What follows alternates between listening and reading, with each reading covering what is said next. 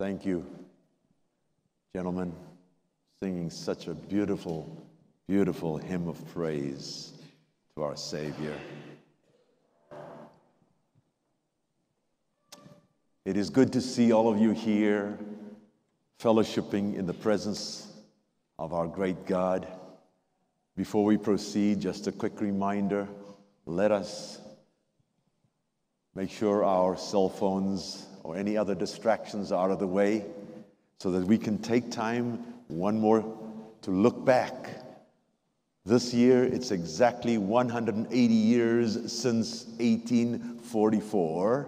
And right now, for this evening's message, we're going to look specifically at what those early Millerites were looking forward to, in contrast with a message that many evangelicals, many Protestants are promoting. And hence the title for my message this evening is The Rapture or the Return.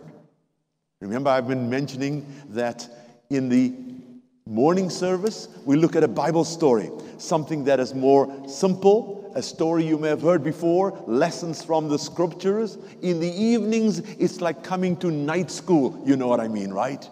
We dig a little deeper, we reflect, we go back. And that's why we have been encouraging you to think about this passage that reads as follows: we have nothing to fear for the future, except as we shall forget the way the Lord has led us and His teaching in our past history. Life Sketches, page 196, paragraph 2. Now, thus far, in these special evening meetings, you'll notice I have placed before you a challenge.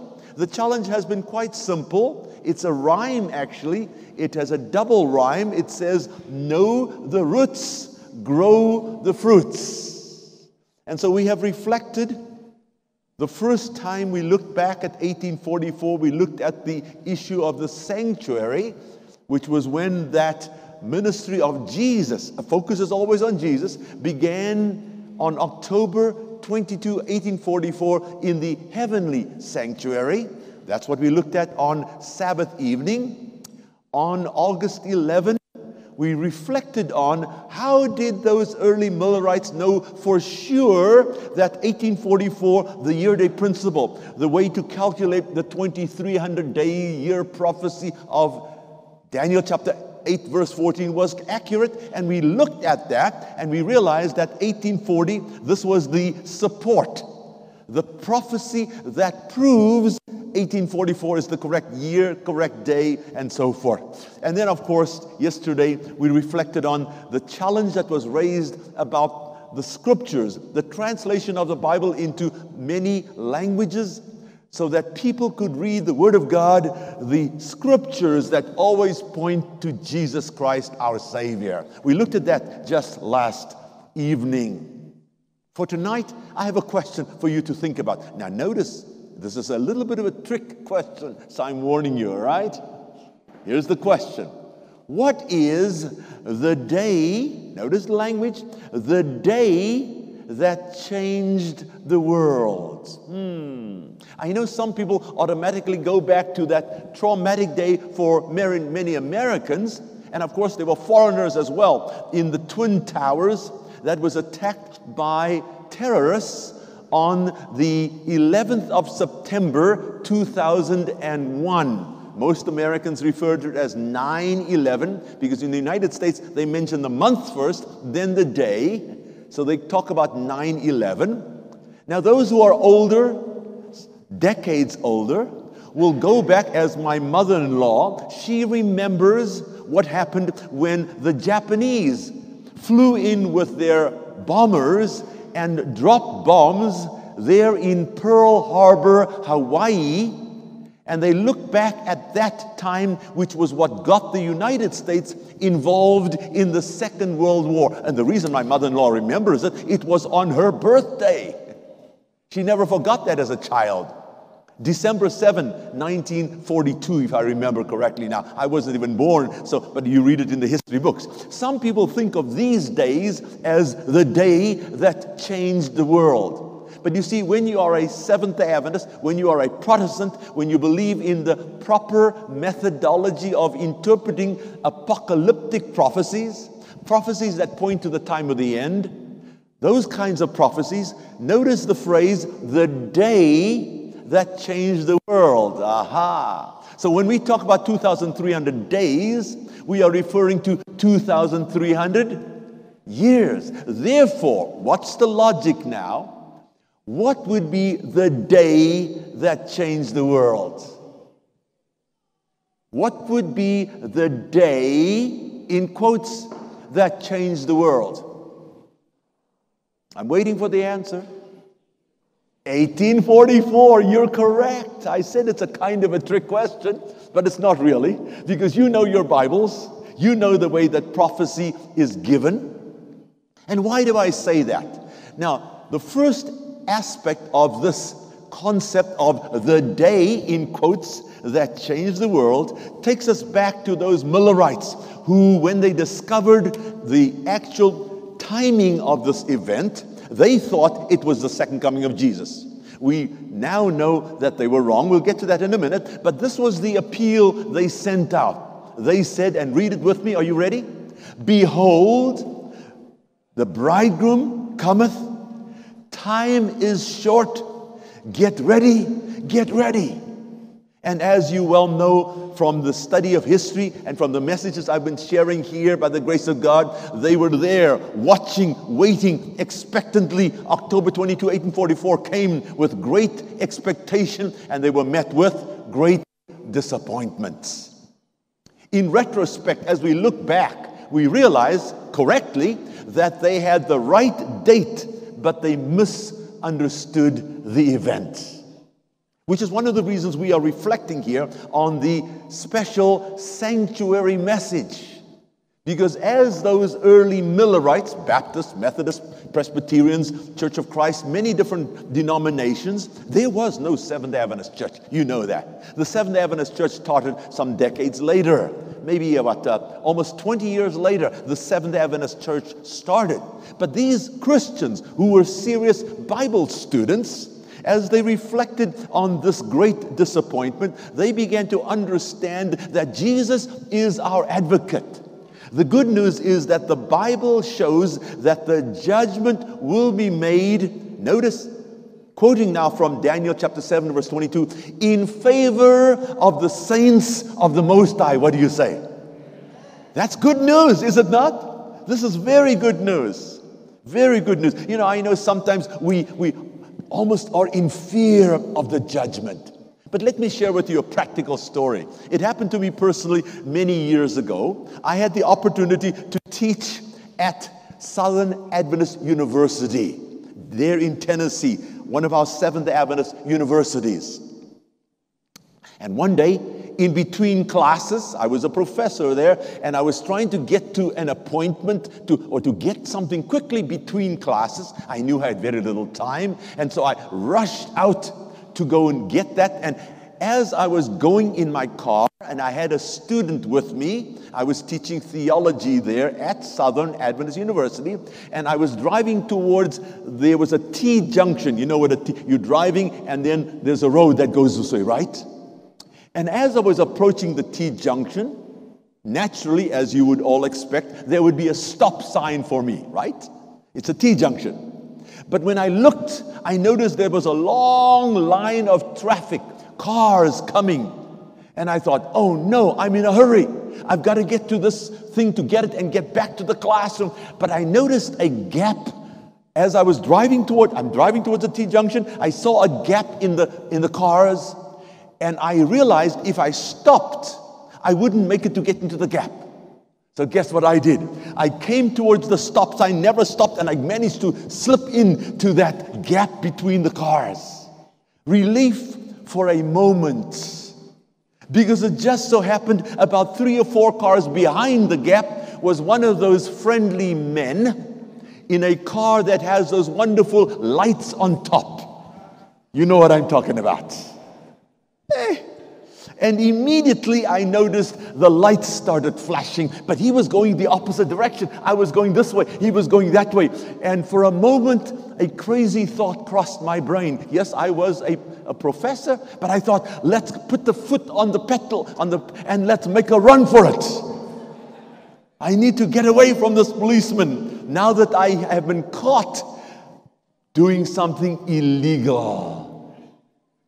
But you know, I had a student with me. I had to be a good example. And so, sure enough, that policeman turned around with his lights flashing, and he came and he pulled me over. He said, you did not stop at the stop sign. Here is the ticket I'm going to write. Take it. And if you want to appeal this, you have to show up in court and go talk to the judge. The student didn't say anything. I didn't tell my wife.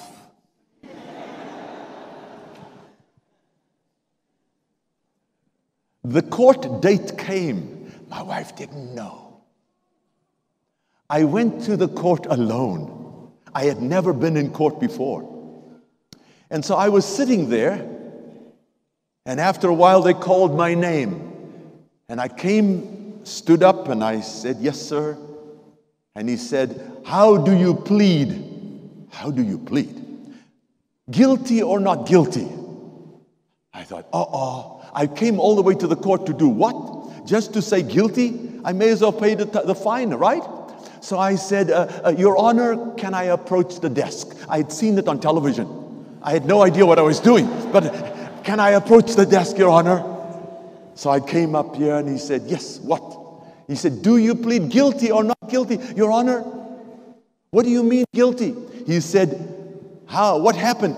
I said, I came to a rolling stop. You know what a rolling stop is? He said, a rolling stop, that is not a stop. How do you plead?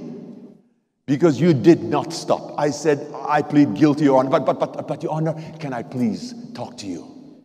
And I came very quietly, and I pulled out my driver's license, and I said, Your Honor, please look at my license. Look on the back. In the United States, when you've been stopped and you've been in trouble, they've got all kinds of marks on the back. I said, Your Honor, my driving record is clean.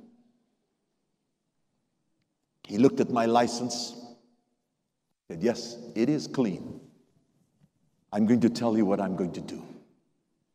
I'm going to put you on probation.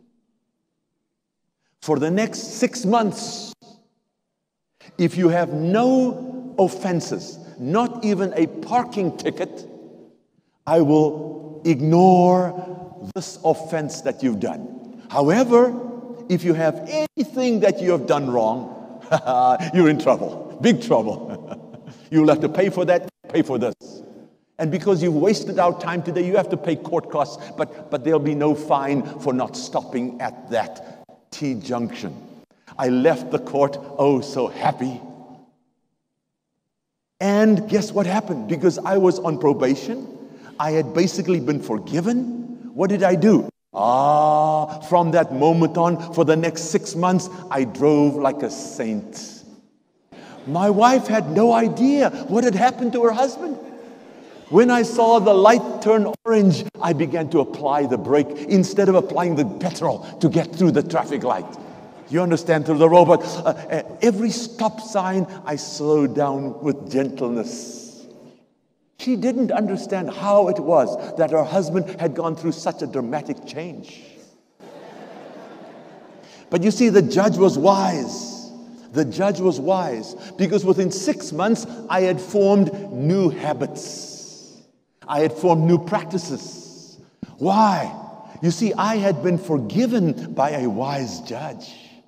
I knew I was living under probation. And because I was under the probation of a forgiving judge, my habits, my character were going through a similar change. Think about us. Are we living in the time of probation? Have we been forgiven by Jesus Christ? How much more should our lives not reflect the way that we should live for His glory? Of course, my wife heard the story when I preached it one day. That's the safest way to do it, pastors. Yes, she's forgiven me, obviously. God is good, isn't He? Amen. But of course, 1844 came, and we now understand, looking back, that starting then, Daniel chapter 7, we just read verse 12, judgment was given how? In favor of the saints. But not everybody was happy. The being that was most unhappy, this is the artist's impression, this was Lucifer. He knew, of course, the devil knows the Bible, as you could expect, so that he can twist it, so that he can try to fight against God's word. And so what did he do? Incredibly, the devil began to find ways to distract from this important movement, the Millerite movement. Looking at October 22, and later realizing this was a momentous event that was happening in the courts of heaven, the beginning of the antitypical Day of Atonement, the sanctuary message. That's what we are talking about here. And so what did he do? I believe it was the devil himself who inspired one gentleman, his name was Friedrich Engels, to go and meet his friend in Paris. And there's a big statue of these two men. Friedrich Engels, in the summer of 1844, on his way back from Manchester to go to his home in Germany, Friedrich Engels stopped in Paris to visit with a man by the name of Karl. What do you think his family name was? Karl Marx. And guess what? 1844, the summer of 1844, according to historians, is the beginning of socialism and communism. Isn't that interesting? The very time when people around the world were proclaiming the coming of Jesus, along came socialism and communism, and they promoted and claimed, if you follow our political system, our concept of government, we promise you a utopia. We promise you a place of peace. But it was a false utopia. We know that as we look back.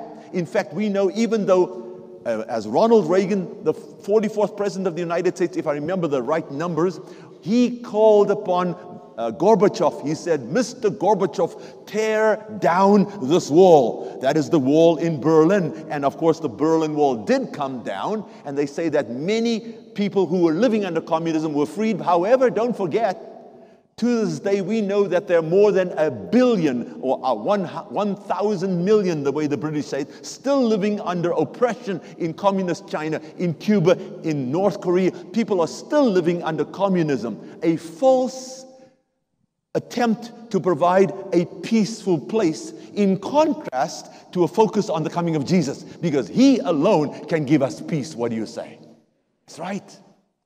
Now, not only did the devil inspire an outside political movement to try to counter the good news of salvation by grace through faith in Jesus, he also began to work through this gentleman who was actually a preacher. Notice I didn't say a Bible student, I said a preacher. He was living in Europe as well, and he began to teach something unusual. Now, I had the opportunity to live right there near Andrews University several years ago. I was a pastor in Berrien Springs, the very town where Andrews University is located. I had a chance to go to the library, many opportunities, and so digging deep there, and I found something interesting, reading the books of the people who call themselves dispensationalists.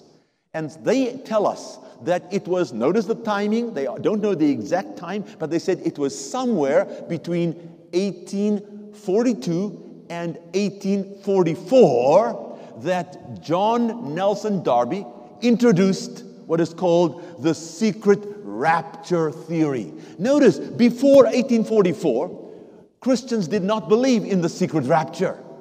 The secret rapture that is globally believed by many people when they claim that suddenly, without expectation, people will just disappear. Yes, this has become a very popular theory. And even non-Christians believe what Christians claim about this, so much so that Newsweek, one of the major magazines in the United States, many years ago, had a picture of these two men, and they called them the new prophets, Prophets, of Revelation. Okay, Jerry Jenkins and Tim LaHaye. They began a series called the Left Behind series. Some of you may have heard of this. They've made movies about this. They promote that suddenly, without any expectation, people will just disappear and supposedly go to heaven. And it's become very popular. Tens of millions of books have been sold promoting this theory. Now, I have not purchased those books, but one day I was somewhere when I came across this book published by the same two writers, Tim LaHaye and Jerry Jenkins. And the title of the book caught my attention because I'm a Bible student.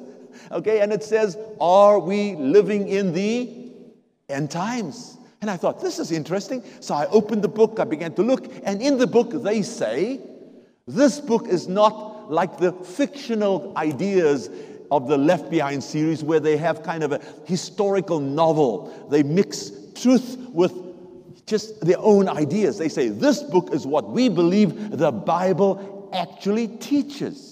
Of course, I was interested. I bought the book. I still have it in my library because I thought I need to read what they say they believe the Bible teaches. And it goes all the way back to that other man I mentioned that came up with the idea of the secret rapture between 1842 and 1844, John Nelson Darby. So sure enough, very interesting. Now, please notice, some of the ideas in this book are in full alignment with what we as Adventists believe, such as the statue of Daniel in Daniel chapter 2, with Babylon, Medo-Persia, Grecia, Rome, etc.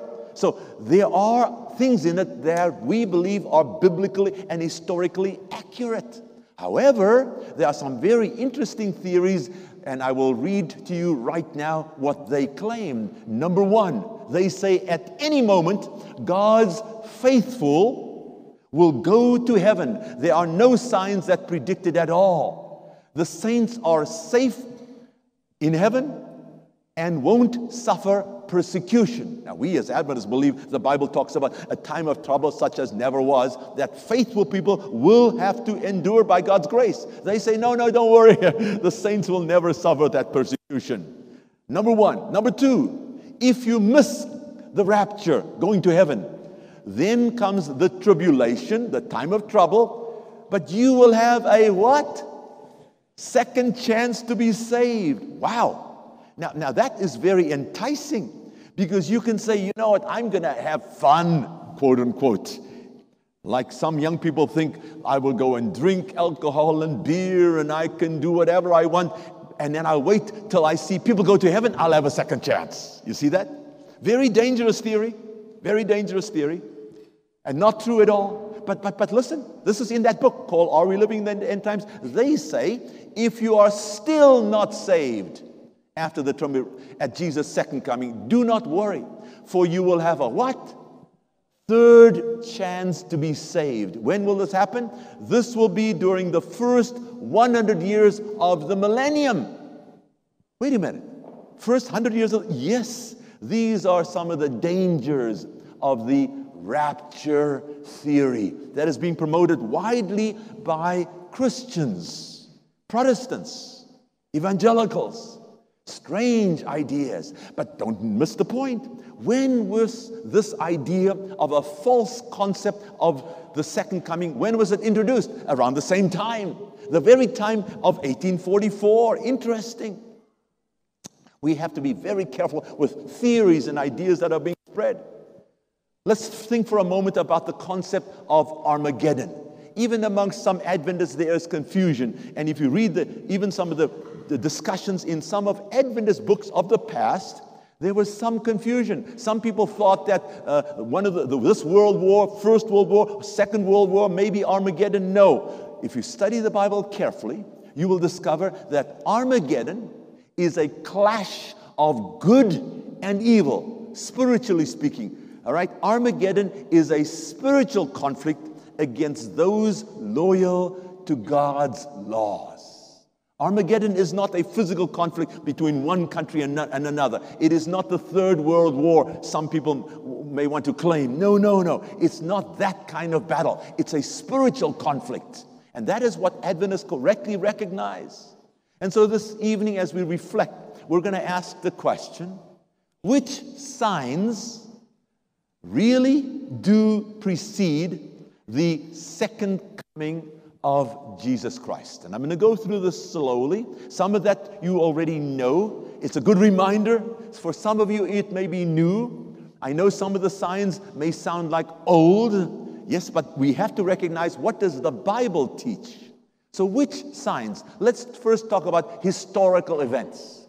As predicted in Revelation chapter 6, verses 12 and 13. A well-recognized one was the Lisbon earthquake, that great earthquake in 1755. Another one was what's called the Dark Day and the Bloody Moon, 1780, also from the book of Revelation. And the amazing falling of the stars in the year 1833. And I know some of you are saying, but Pastor, that is almost as far back, almost 200, 250, 260 years ago. But we know that the Bible did predict that. And we want to recognize the prediction and the fulfillment of these historical signs, historic events as predicted in the book of Revelation, as recognized by many people. In fact, if you look at the timeline, during this time, 1755, 1780, 1833, there was no Seventh Adventist church. This was recognized by other Christians. Some of these facts have been completely forgotten. The falling of the stars, as I mentioned before, they estimate there were 60,000 shooting and falling stars per hour. Have you ever watched a shooting star or a falling star? If you see one or two at night, you say, wow, imagine seeing 60,000 in 1 hour. Amazing event. That was the first factor that we are thinking about, the historical events that were fulfilled. Number two, we want to consider in Matthew 24, verses 37 to 39, reflecting back to Genesis chapter 6, verses 1 through 12, which was the time of the flood.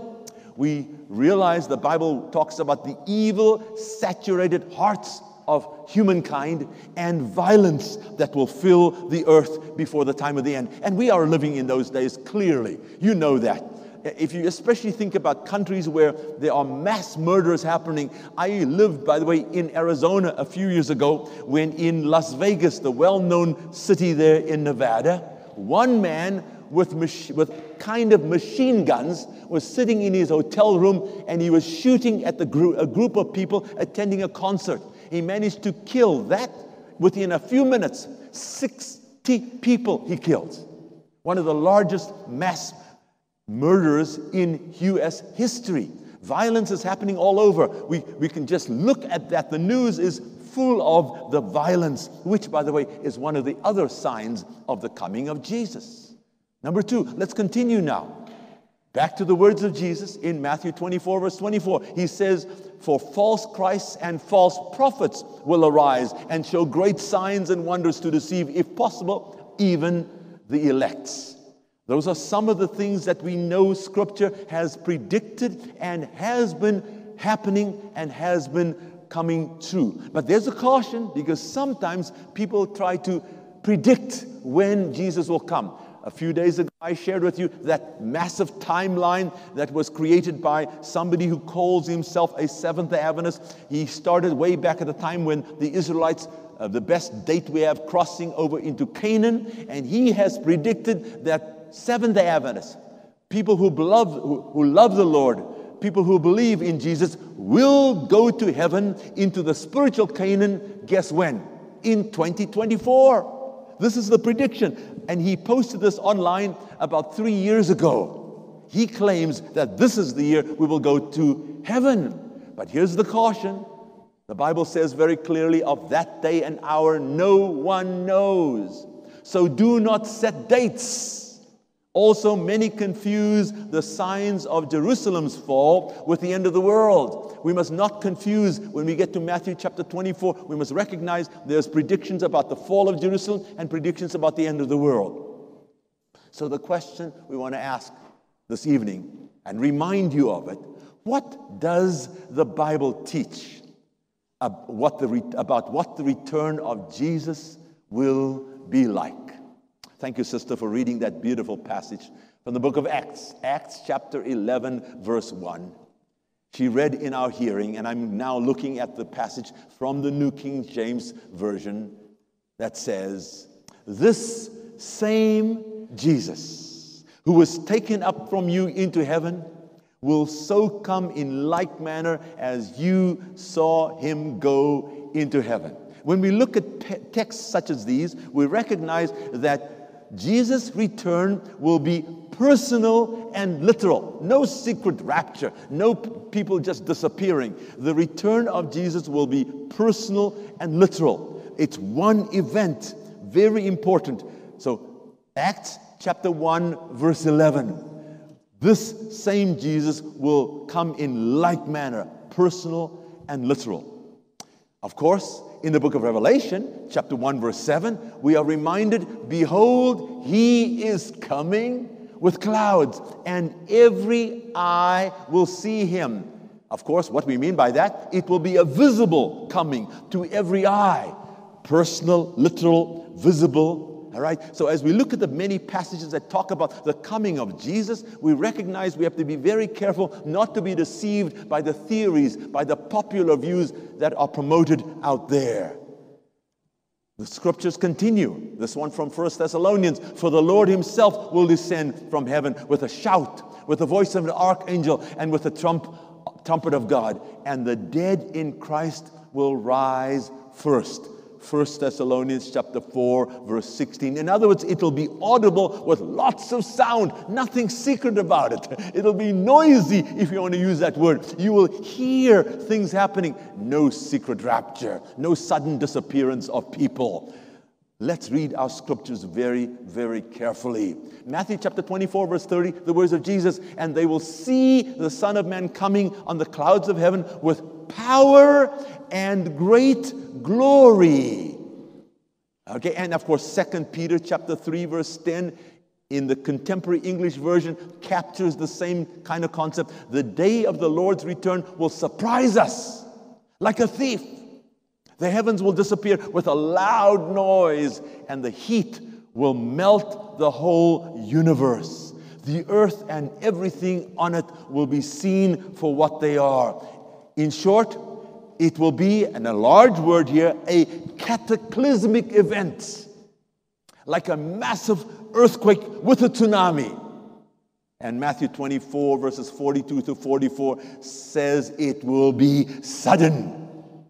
Oh, lots of information. Our Bibles have told us this. We have to be very careful so that we don't get distracted by many voices that have come up with theories that are not based upon the Holy Scriptures. I've given you just some of the passages. This is not everything. You can find more in Scripture as we read carefully.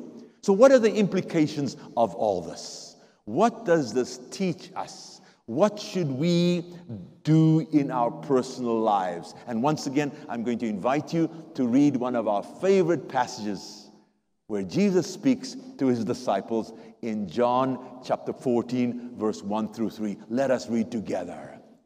"Let not your heart be troubled.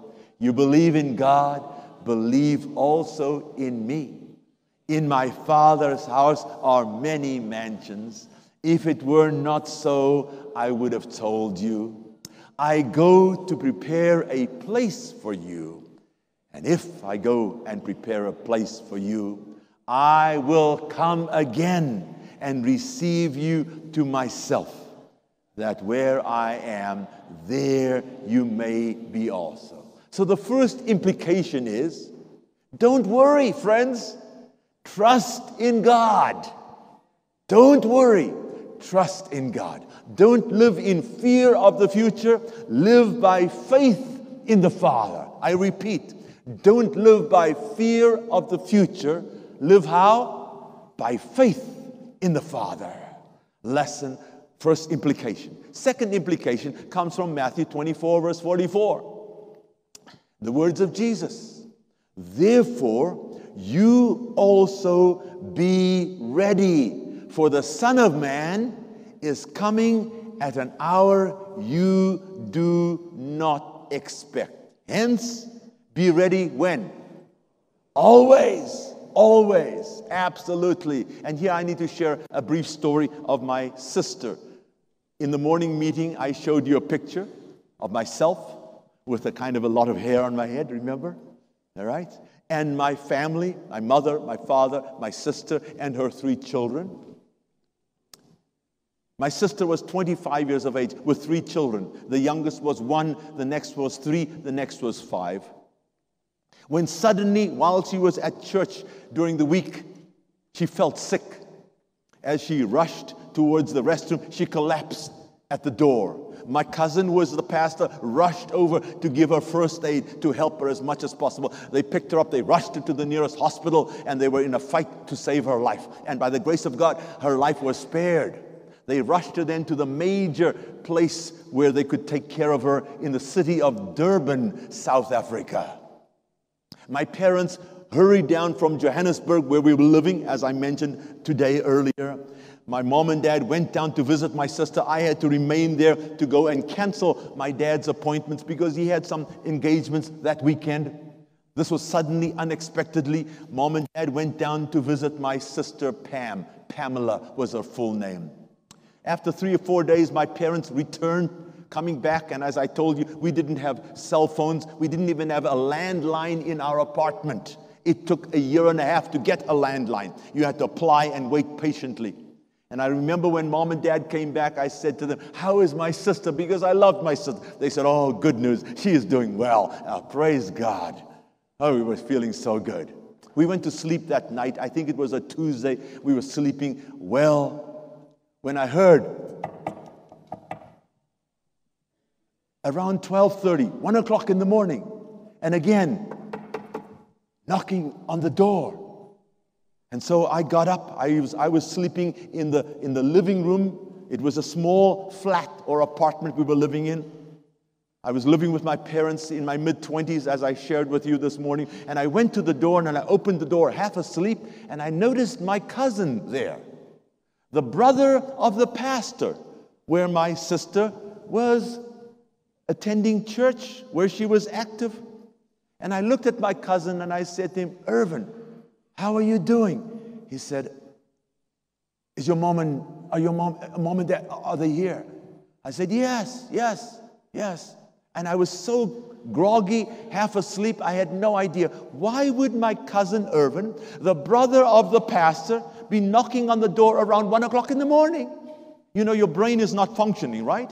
I had just gotten the good news that my only sister, whom I loved, was doing well. So I said, "Yes, they're in the bedroom," and woke them up.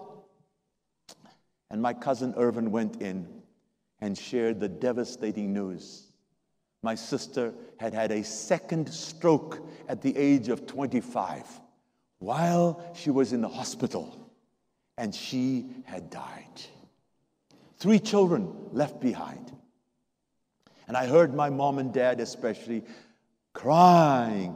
They had driven all the way back 500 kilometers from the hospital down in Durban back to Johannesburg and given me the good news. Little did they know, because there were no cell phones back then, little did they know as they were driving back, that was when my sister had a second stroke. A blood vessel had burst in her brain and she had died. But thank God, while my mother and father were visiting my sister Pam, she had said to them, "Mom, Dad, if anything happens to me, would you please take care of the 3 children?" You see, sadly, her husband was a nominal Seventh-day Adventist. He was an SDA by name, but not by practice.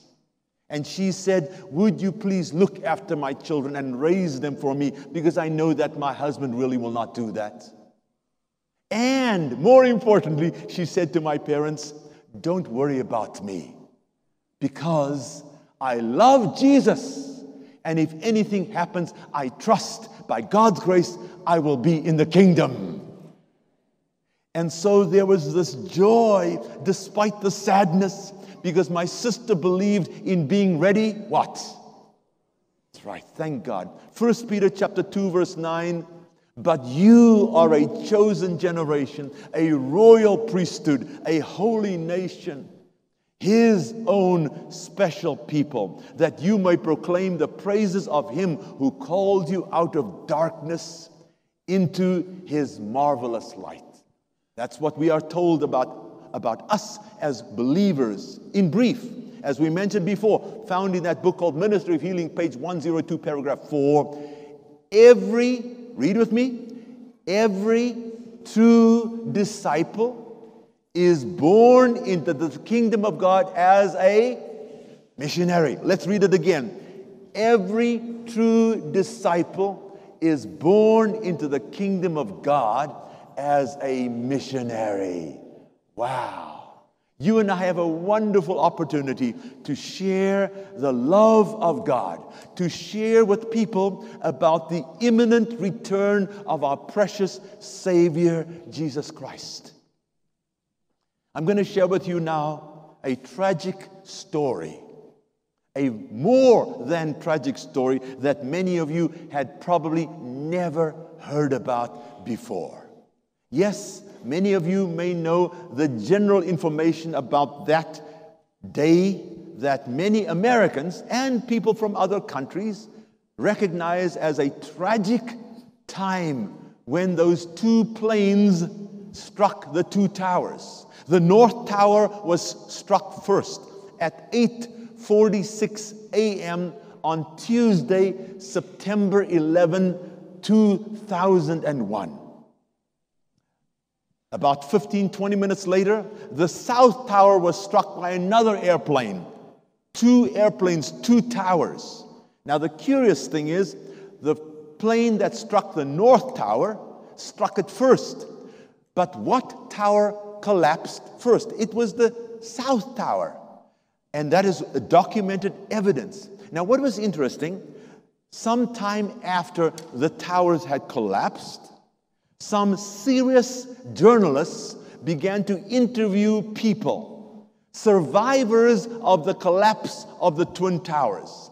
And they wrote a book called 102 Minutes. It was 102 minutes from the time that the first plane had struck the North Tower, and then the South Tower collapsed after the second plane hit it, until the North Tower collapsed second. Are you following? So the North Tower was struck first, and it collapsed last. And in between, the South Tower was struck and collapsed first. So 102 minutes from when the first plane struck the North Tower until the North Tower ultimately collapsed. 102 minutes. That is the title of the book. The book caught my attention. The subtitle was interesting. The Untold Story of the Fight to Survive Inside the Twin Towers. A fascinating and scary and sad story. Now, as I was telling you, the South Tower was struck second. Remember, when the towers got struck by those airplanes, there were firefighters who arrived at these towers to try to come and rescue people. And the firefighters, okay, because the towers were so high, they couldn't use hoses to try to put the fire out. It was way too high. During the time of fire, as you well know, they do not operate the lifts or the elevators. So the firefighters had to carry all their firefighting gear step by step up, floor after floor after floor, and they were climbing the North Tower. This is one of the stories shared in this book. They went up in the North Tower, climbing up. Now there were 3 officials that were already high up in the North Tower. They were there, people who apparently were ahead of the firefighters. I believe they were working in the North Tower. And they were then told on their walkie-talkies, look at what happened in the South Tower. The one that got struck second, it is now collapsing. And so they told these officers in the North Tower, 3 of them, they said, come down as quickly as you can. Run down those steps, get out of the North Tower. And so these officers that were very high in the North Tower began to hurry down to come down to the ground floor to get out of the North Tower, because the people outside said the South Tower has collapsed and it looks like the North Tower may also collapse soon. So get out, get out. And so as these three officers were coming down, guess who they passed, had been coming up? Who do you think? The firefighters. The firefighters had actually decided to stop and take a break. And they stopped on maybe the 50th or the 60th floor. It was like, I think, 90 floors or whatever going up. They stopped on one floor, and there were about 200 firefighters that stopped to catch their breath. They were tired from walking up these many flights of stairs. And so these three officers, as they came down, they looked, and here was sitting, relaxing, about 200 firefighters. And so these men coming with their walkie-talkies said, folks, we've just got news. The South Tower has collapsed. And the people outside have warned us that the North Tower appears to be in a precarious condition, which will also collapse. And we have been told we must get out as fast as we can. And the firefighters turned to these three men and said, don't worry about us. Don't worry about us. We can take care of ourselves. Don't worry about us. And those firefighters continued to rest. And those three men escaped. Not one of those firefighters survived. Now, I'm not trying to minimize firefighters. Please, no. Thank God for firefighters. Are we together? What was the problem here? The firefighters ignored the warning. The firefighters were arrogant. Don't worry about us. We can take care of ourselves.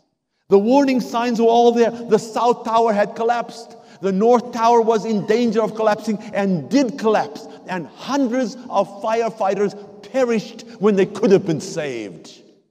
Are you hearing me? The danger of self-assurance. The danger of arrogance. The story, 102 minutes, is a devastating tale of people who could have survived if only they had heeded the warning. But that's not the only story that comes from the North Tower. Remember, the South Tower had collapsed. The people outside were warning, get out, get out. Now, what had happened when that plane had hit the North Tower? You can see on the video, it had come in at an angle. And in the angle that the plane had come in, it had struck almost the center of the North Tower, not the complete center. And the lifts, the elevators, were in the center. And, of course, the elevators as well as the escape stairway. The fire escape was right in the middle. But that plane had come in at an angle and had destroyed one set of stairs. The other set of stairs had survived. Unfortunately, many people had been going up above the point of contact. They were trying to get up to the highest point where there was a door. They were trying to get up onto the roof. And when they got there, the door was locked. It was sealed. They could not get beyond the door onto the roof. They were hoping to get to the roof where they thought they could be rescued by helicopter. And they went up. Only, listen carefully, 18, less than 20 people, as I recall from this book that I read several years ago, less than 20 people discovered that stairwell that was not severed by the crashing plane. Yes, there was some rubble, some bricks and so forth, whatever there, but they were able to go down that stairwell from above the point of impact. They were above it. They managed to go down the route of escape that they had found. And everyone else above that perished when the North Tower collapsed. Hundreds more, many hundreds of people. Now, those people who died, they didn't die because of arrogance. They died because of what? Ignorance. Ignorance. They didn't know that there was a way of escape. When you read this sad story, hundreds of people perished, some because of arrogance. We can save ourselves. Others because of ignorance. They didn't know that there was a way of escape. My brothers, my sisters, friends, those watching online or perhaps viewing this later, Jesus has told us there are going to be signs before his coming. The Bible has many clear evidences that we are living in the time of the end. And the danger for all of us are the twin dangers. The dangers of arrogance and the dangers of ignorance. And we have the opportunity, we are the people who believe in the second coming of Jesus. It's in our very name. We are called Seventh-day what? Adventists. We have a wonderful opportunity to go and tell people about the second coming of Jesus. And so my simple question is this to you today, to you. Are you looking for the blessed hope and glorious appearing of our great God and Savior, Jesus Christ? I heard one person say yes. Maybe I should ask that one more time. Are you looking for the blessed hope and glorious appearing of our great God and Savior, Jesus Christ? Wonderful. If you are, then you and I must make sure that we go out and tell others about Jesus. Let's go out and share with them the imminent return of our Savior. In our series for the evenings, we've been encouraging with this personal commitment to know the roots. That is, that Jesus is coming again, and to grow the fruits. That is, to joyfully tell others of Jesus coming. And so in these closing moments, I'm going to ask, and I want us to think about that beautiful song. You may know it by heart. It's called Lift Up the Trumpet and Loud Let It Ring. I believe it's in our hymnal number 213 or 214, if I recall. I'm going to ask if we can sing that song together. It's not actually planned ahead. I just feel impressed for us to sing that. Lift up the trumpet and loud let it ring. Jesus is what? Coming again. And as we're going to be singing that song, after every stanza, I'm going to ask our song leaders to pause, not to keep singing, because we're going to make an appeal to those of you who want to come to the front. As you know, Sabbath will be coming in just 4 or 5 days here, and we're going to be encouraging you, inviting you, if you have not made a personal commitment to Jesus Christ, if you have perhaps made a commitment but have slipped away, if you want to be baptized, if you want to do that, we're going to ask you, as we stand right now, we're going to sing the song, we're going to invite you to come up to the front to make that public commitment to Jesus Christ. Let us stand as we sing this beautiful hymn, Coming Again, Coming Again. Jesus is coming again. Singing. Lift up the trumpet and loud let it ring. Jesus is coming again. Cheer up, ye pilgrims, be joyful and sing. Jesus is coming again. Coming again, coming again. Jesus is coming again. Pause right there and ask if there's anybody else who wants to come forward. Please come. I'm glad to see you bringing your prayer requests. But in addition to your prayer requests, we're going to invite you, those of you who would like to make a personal commitment, who would love to be baptized this Sabbath, please come and join us here. Our pastors are here waiting for you to come up. And now we will begin the second stanza. Echo it, hilltops, proclaim it, ye plains. Come join us on the platform. Singing? Sing. Echo it, hilltops, proclaim it, ye plains. Jesus is coming again. Coming in glory, the Lamb that was slain. Jesus is coming again. Coming again. Coming again. Jesus is coming again. Before we sing our next stanza, we're going to again invite, is there anyone else who wants to come up here to join us? We have some more time.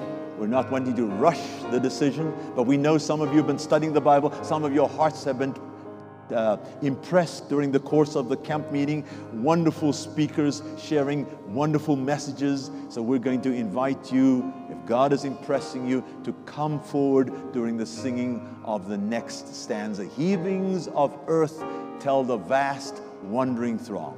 Singing? Sing.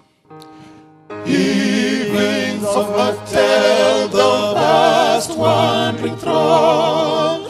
Jesus is coming again. Tempest and whirlwind, the earth tremble along. Jesus is coming again. Coming again. Coming again. Jesus is coming again. Before we do our next stanza, this morning I shared with you my own personal journey, how I was raised in a Seventh Adventist family, and yet I studied theology to be a pastor. I knew the doctrines, but I didn't know the Jesus of the doctrine. I don't know if there's one, two, or more of you here that may say, Pastor, I'm like you. I know the teachings, but I don't know the teacher. I know what the Bible tells us, but I don't know the living God. If there's one or two who wants to come up for this Sabbath to make that personal, public recommitment to our Savior Jesus Christ, as we sing our next stanza, I'm going to invite you to come forward to make that decision for Jesus, our Savior. Sing. Nations are angry, by this we do know. Jesus is coming again. Knowledge increases, men run to and fro. Jesus is coming again.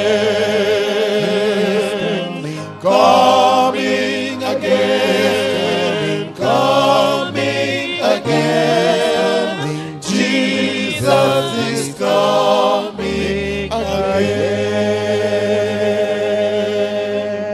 Shall we pray? Thank you, Lord, for your many blessings. Thank you for Jesus. Thank you that He is coming again. Thank you for those who've come up to the platform, who're making a public commitment, who want to make that major step forward, to be baptized, to follow in the footsteps of the Master. And Lord, I know your Holy Spirit is currently still working on hearts, maybe even some online, maybe some watching this later on. I pray that every heart on which the Spirit works will respond, so that by your grace there will be many souls in the kingdom. Help us not to be like those who perished in the Twin Towers. Some perished because of arrogance, some because of ignorance. Help us to make the right decision at the right time for your glory. In the precious name of Jesus, that all God's saints say, Amen.